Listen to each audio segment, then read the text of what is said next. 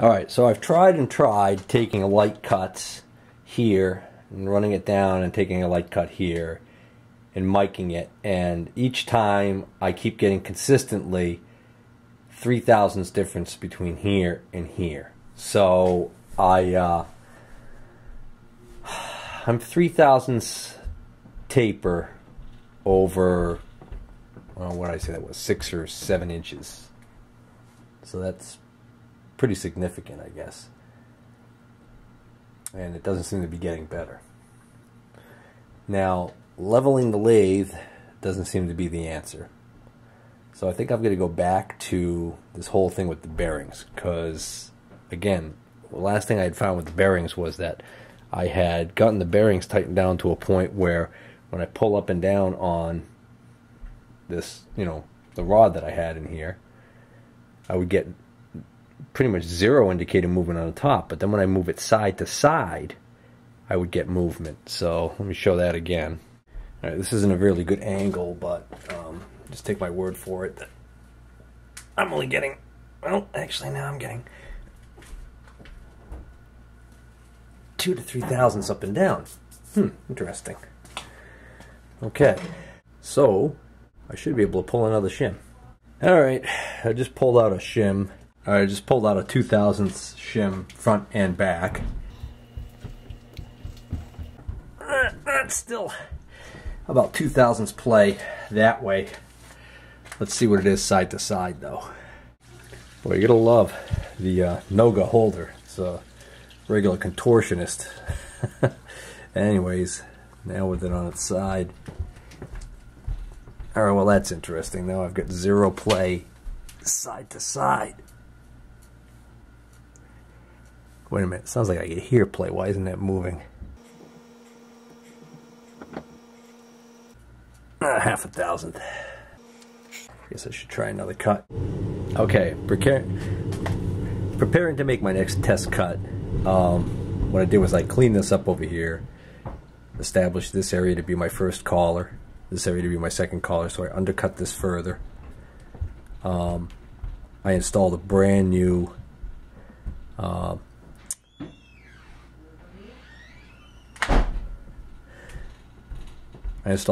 carbide cutter and reset the center height dead on.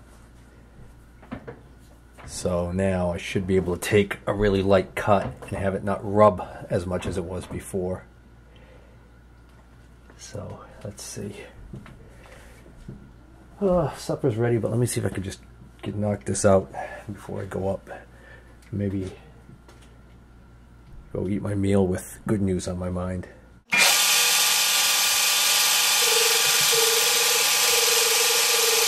Still sounds like an intermittent cut.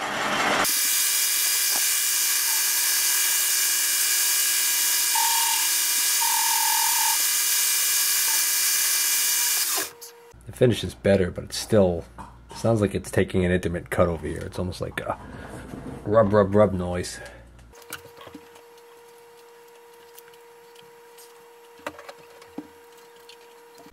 That's 0.002. Or actually a little under.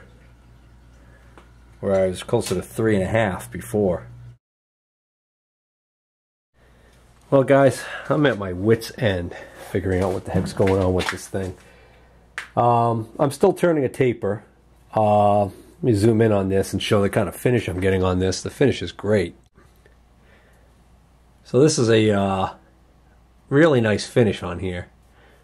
But I'm still turning a taper. I think I checked it and found out that I'm like 2.5, 3 thousandths over probably like 3 inches.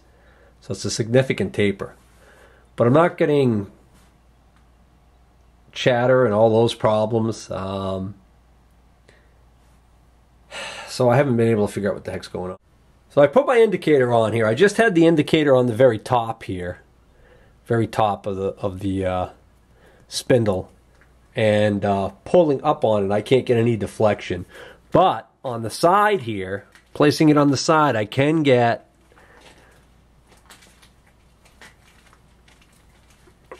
if I get rough with it, I can get 2 thousandths deflection there. So 2 thousandths at that point, might translate to quite a bit more out here. You know, so in other words, now I'm kind of like right on the side of this. Let's see if I can flex this without getting in the way of the shot.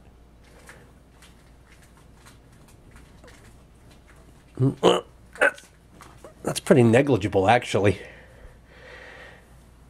I just don't think that's going to explain how much of a taper I've got going there. I mean, I'm looking at this taper that I'm seeing here. 240 thousandths right near the end here.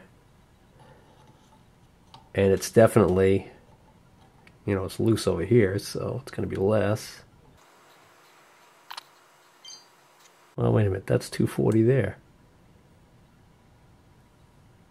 Something's wrong. Yeah, I could feel it. Hold on. Wasn't on it very good. Yeah, let me move this out of the way. That's 236 there. 239 there. Nah, 240.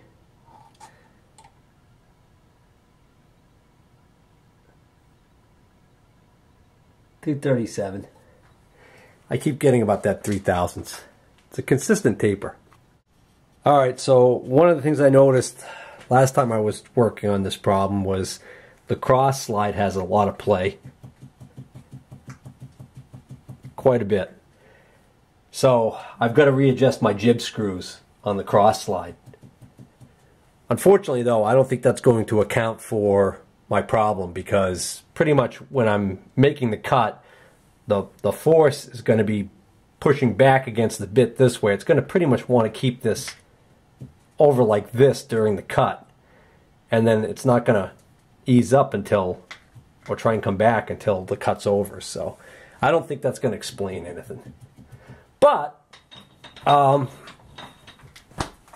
tighten them up and do a test cut and see. Okay, I've readjusted the jibs to remove that play on the cross slide, and we'll take a cut.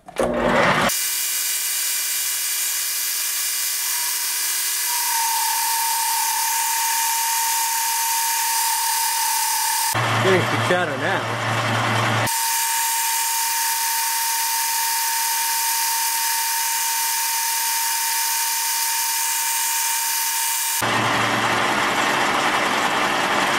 It's funny how it ended right there. Yeah, a lot of chatter marks in that cut. Now, oddly enough, just last night, I made the cut that I just showed you, which is smooth as glass, and haven't changed anything other than tightening up the jibs. Although I was taking a heavier cut. So that's 234 thousandths on the end. I'm going to go in a little bit just because of the roughness there. 230, 236 and a half. 235? Huh. Interesting. Yeah, 233 and a half to 235 and a half. 2/1000ths. Huh. That's weird.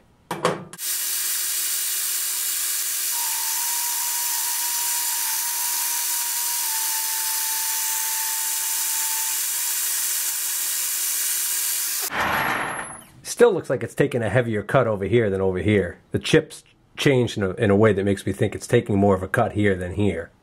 Let's see. I already forgot which end's the thin end of my taper. 233. 230 and a half.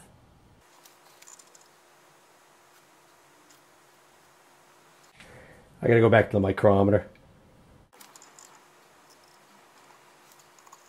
I mean, without a doubt, it's just thinner down here. Yeah, 2.5, 3/1000ths.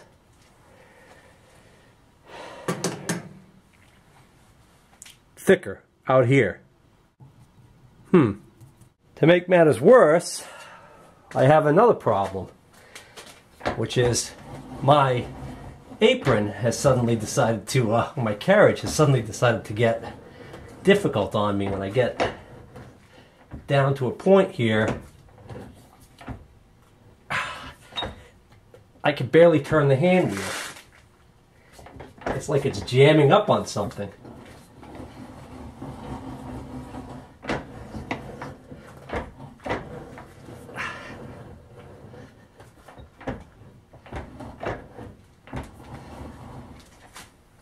I can't figure out why. Alright, there are no wipers on the edges here, like on other lathes. I don't see any screws to mount any, so I don't know if by design there never were any. But I'm beginning to wonder whether or not I had some chips stuck underneath there. Because I moved this back, and as I was moving it back and it would free up, I saw some chips laying on the ways.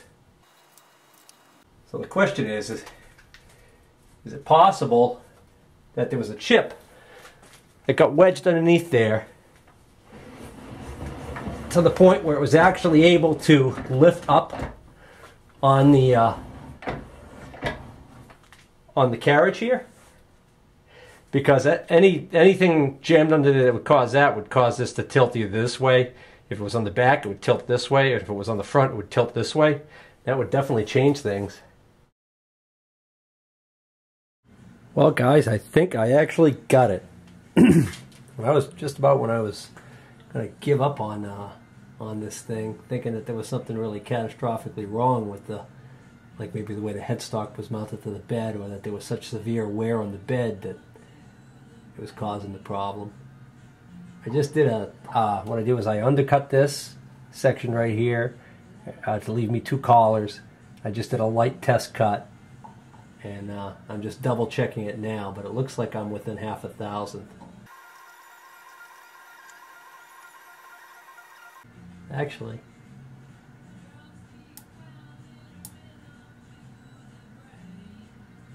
I stand corrected. I think maybe it's not even 0.5 thousandth out. I think it's right on.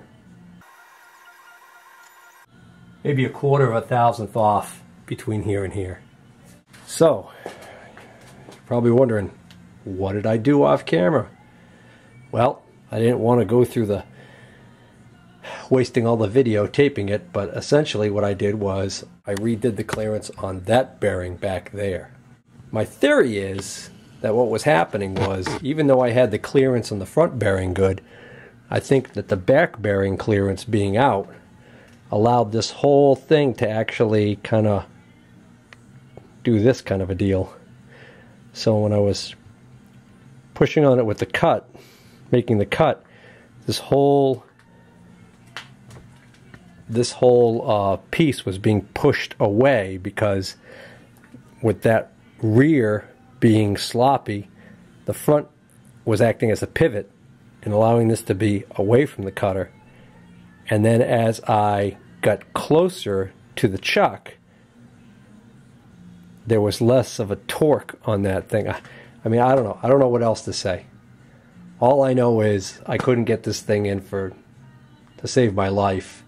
And in desperation, I went and redid the clearance on that rear bearing, did a test cut, and now all of a sudden it's in. It's right on. So, go figure.